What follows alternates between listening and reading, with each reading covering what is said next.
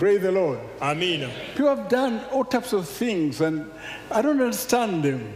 Abantu bakoze ebintu bingi nze sibategeera. They see the power of God. Balabira ddala amaanyi ga Katonda. God tells me things before they happen. Katonda ngamba ebintu nga tebinnaba na kubaawo.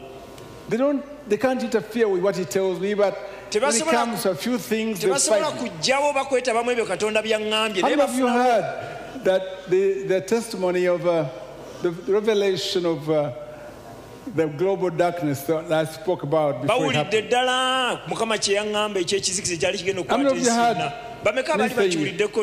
before it happened?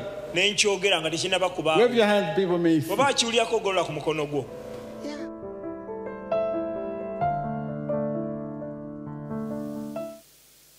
We were together, all professors.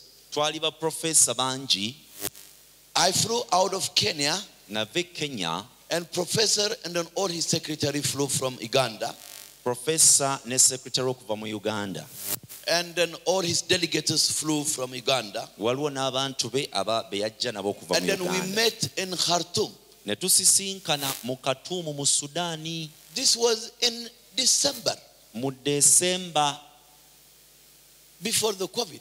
COVID coming on 2020, which is after 1 month or 2 months. Kakati bino byenjogerako byaliwo mu 2019 nga ndi ne professor mu Sudan nga COVID tannaba kujja.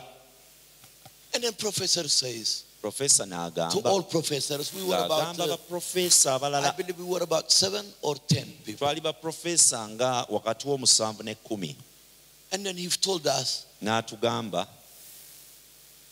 darkness is coming to the whole globe. Nti wagenda kubaawo ekizikiza ekigenda okukwata ensi yonna. And then God was trying to communicate, to tell us, ng'alina ky'atugamba, before what happened. Naye nga by'atugamba tebinnabaawo. But everything is normal. Nti buli kimu nga tewayogerera buli kimu kiri bulungi tewali mutawaana. I travel 40-50 countries. Nze nga ntambudde mu mawanga nga 40-50. And then everybody as a professors all traveling here and there. Ne bano bonna betwalina ba professor baalinga batambula mu mawanga ag'enjawulo. But he kept telling us, naye professor Kayiwa nga atugamba, global darkness is coming. Musimanyi wagenda kubeerawo ekizikiza ekikwata ensi yonna. N'olwekyo tuzuukuke. And then he says, arise and shine. N'agamba mugolokoke mwake. The body of Christ need to arise. Omubiri gwa Kristo gulina okugolokoka gusituke. Beyond of the darkness. Gusukulume ekizikiza ekyo. So I believe God will never reveal his secret before he tells his servant. Kitegeeza Katonda ebyama bye abibikkulira abaweereza be nga tebinnabaawo. Those who that they listen God and the prophet of God, kakati abo bawuliriza Katonda ne nabbi wa Katonda, they will be prospered. Bajja kukyusibwa. And then it happens and all of you are suffering in the world. And you think I don't have any connection with Jesus.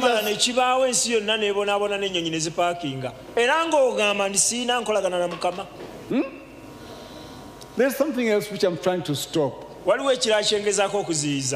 And you should pray. That's why I'm asking you to pray until 1. I saw young people remaining alone in the world. No job, nothing.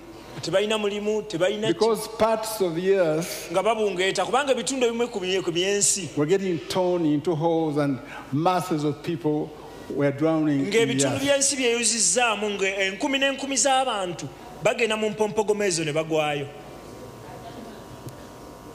Like you are here and all of you.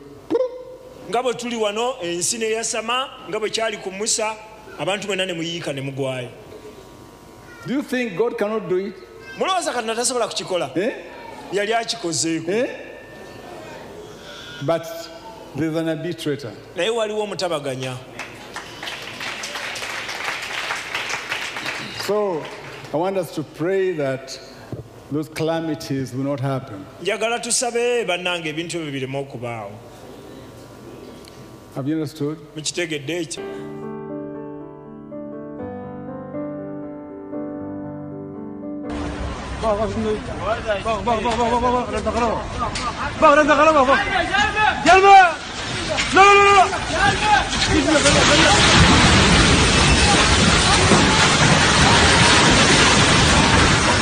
Have you understood? That may grow and be strong. Live for a long time. But you must be found blameless. When you are found that way, the angels will protect you. Amen?